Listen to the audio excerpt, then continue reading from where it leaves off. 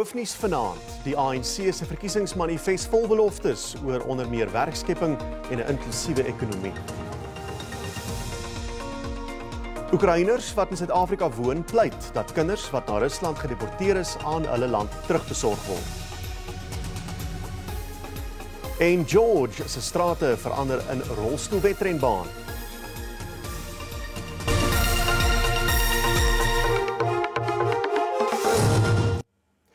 Goeienaand en welkom by die Afrikaanse Nuusbulletin. Die ANC het 6 sleutelgebiede in sy verkiesingsmanifest uitgelig waarop die party wil fokus. Dit sluit in werkskepping, die ontwikkeling van nywerhede vir 'n inklusiewe ekonomie en die hoë lewenskoste. Volgens die ANC-president Cyril Ramaphosa bly die party se kaderontplooiingsbeleid egter staan. Hy het ondersteuners in die volgepakte Moses Mabhida stadion in Durban toegespreek. Ramaphosa sê die ANC fokus op die toekoms. Our country has indeed come a long way. We have made incredible strides and achieved a lot in the past 30 years. Suid-Afrika se werkloosheidskoers is van die hoogste ter wêreld. Priority number 1 is to put South Africa to work. We have a jobs plan.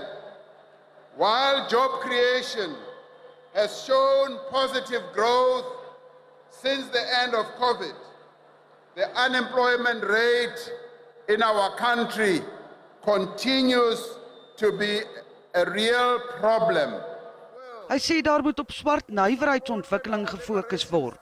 We want our villages to become centers of economic activity in agriculture, yes, in entrepreneurship. We must see our people active also in our townships. Yes, trading, making things. Hy het onomwonde verklaar dat kaderontplooiing voortgesit sal word. Cadre development policy here too. We put in people who share our vision, because there are many people who have different visions. We will make sure that our deployment policy ensures that, yes, the policies and the vision of the ANC are followed. Die manifestbekendstelling se tema was "My Glome", bewapen jouself, of ligweg vertaal, maak gereed. Die spesiale ondersoekeenheid gaan aantuigingsondersoek van wanadministrasie, bedrog en korrupsie in die Ramkraal-projek. Nagenoeg 120 miljoen rand is meer as 'n dekade gelede geoormerk om die geskiedkundige Ramkraal-gevangenis in Bloemfontein te omskep in 'n kompleks vir die provinsiale wetgewer. Die geldsaake van onder meer die provinsiale wetgewer en Vrystaatse Departement van Behuising en Openbare Werke gaan onder die valke se loep kom. Oekraïense burgers het tydens 'n saamtrek in Kaapstad die Russiese inval op 'n land presies 2 jaar gelede gedenk met 'n pleidooi dat kinders wat Rusland gedeporteer of ontvoer het, teruggeneem word na Oekraïne. Die Oekraïense Vereniging van Suid-Afrika sê meer as 19.000 kinders is nog nie terugbesorg aan die regering of organisasies wat hul terugkeer na hul land of families kan verseker nie. 'n Kunstige uitdrukking van hoe kinders hul ouers, broers en susters en gesinslewe uitbeeld. Oekraïense burgers sê duisende kinders wat met geweld deur Rusland gedeporteer is, kan dit nie doen nie. 'n Onsekere toekoms lê vir die kinders voor. Die vereniging samel ook geld in vir die behandeling van kinders wat sielkundige letsels van die oorlog oorhou. By the Russian law, less than 24 hours, they can change their identity, name, date of birth, where they came from, made them Russians and raised as the Russians.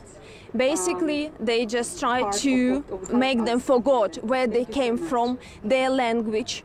Burgers wat deur die oorlog geraak is, het vertel van die trauma en 'n beroep gedoen op die Suid-Afrikaanse regering om die beslissings van die internasionale geregshof toe te pas.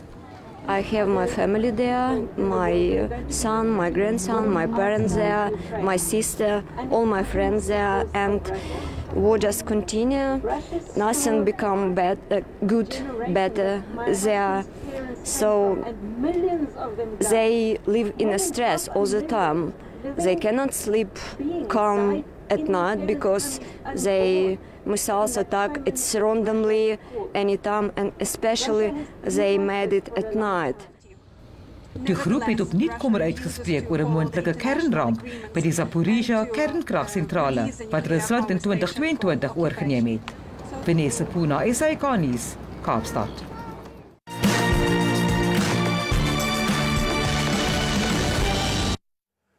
Verskeie leiers van die Suider-Afrikaanse Ontwikkelingsgemeenskap, onder wie president Cyril Ramaphosa en oud-president Thabo Mbeki, sal môre die begrafnisdiens van die ontslape Namibiese president Hage Geingob in Windhoek bywoon. Wêreldleiers soos Duitsland se president Frank-Walter Steinmeier, die VSA se minister van Binnelandse Sake Deb Haaland en talle ander afgevaardigdes sal dit ook bywoon. Die 82-jarige Geingob is op 4 Februarie aan kanker oorlede. 'n Groep woedende Franse boere het 'n landbouskou bestorm in die hoofstad Parys. Die boere eis die bedanking van die Franse president Emmanuel Macron wat die skou sou besoek het. Hulle is ontevrede oor hoë koste, rompslomp en maatreëls om landbou omgewingsvriendeliker te maak. Macron het sy deelname aan 'n debat afgelas tussen bedryfsrolspelers nadat landbouvakbonde hulle daaraan onttrek het. Europese boere betoog reeds weke lank vir beter inkomste en minder bureaukrasie. Die Amerikaanse maanlandingstuig Odysseus is ongedeerd nadat hy tydens die landing omgeval het. Een van die tuig se 6 pote het vermoedelik vasgehak aan die maanoppervlak. Na ontleding sê spanlede dat Odysseus bestendig is en teen 'n rots leun naby die beplande landingsplek. Odysseus is die eerste privaat tuig nog wat op die maan land en die eerste Amerikaanse een in 52 jaar. Afrika se grootste wedloop vir gestremde sportmense en vroue, die Outeniqua Chair Challenge, is die naweek op George in die Wes-Kaap gehou. Byna 700 atlete in rolstoele, aangepaste fietsse en handfietsse het deur die strate van George laat wiel om in verskillende wedloopkategorieë mee te ding. Die jaarlikse wedloop lok deelnemers van oor die hele land en Afrika. Dit is die 20ste jaar dat die OCC aangebied word. Dit is 'n vlaggenskap geleentheid, nie net vir George nie, maar vir Suid-Afrika as geheel. Die goue medaillewenners se hoofdoelwit is om hulle mede-atlete te ondersteun en te inspireer.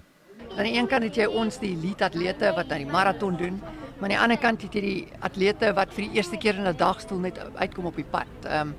En ek dink ons motiveer mekaar, want ons sal dalk van daai ouens aan 'n dagstoel motiveer om eendag op 'n handfiets te wees en ook professioneel te reis, maar terselfdertyd is dit amazing vir ons om vir hulle te sien vir die eerste keer uit op die pad. This year also formed part of the Paralympics year, so we just feel like, okay, it can be a step towards the Paralympics. Just gather ourselves, come here and race, then we can start preparing for Paris 2024. Vanjaar was daar minder deelnemers, hoofsaaklik weens 'n gebrek aan finansiële borgskappe. Wanneer dit kom by die tente, die kos, die medaljes, die toilette, daar's geen probleem nie. Ons het genoeg borgskappe daarvoor. Maar die groot borgskap het te doen met atlete en die prysgeld vir atlete. Atlete kom van oor die hele Suid-Afrika en ook van buurlande af. En die koste van vliegtuigkaartjies of reiskoste by die brandstofprys is enorm hoog. Die organiseerders doen alles in hulle vermoë om die wedloop aan die gang te hou, veral vir mense soos die 5-jarige Michelle Aris. Michelle is hier vandag saam met my. Ons het vandag deelgeneem aan die Outeniqua Chair Challenge. Dit is 'n eerste event gewees. Sy het gesê sy wil wen en ek het haar oor die lyn gekry eerste. Aangebied deur die Disabled Road Race Foundation en die George munisipaliteit en met die ondersteuning van provinsiale en plaaslike organisasies en besighede, hoop die organiseerders dat hulle meer borge in die toekoms kan werf. En dis al van die Afrikaanse nuusspan vir vanaand. Ons groet tot môre aand weer om 6:00.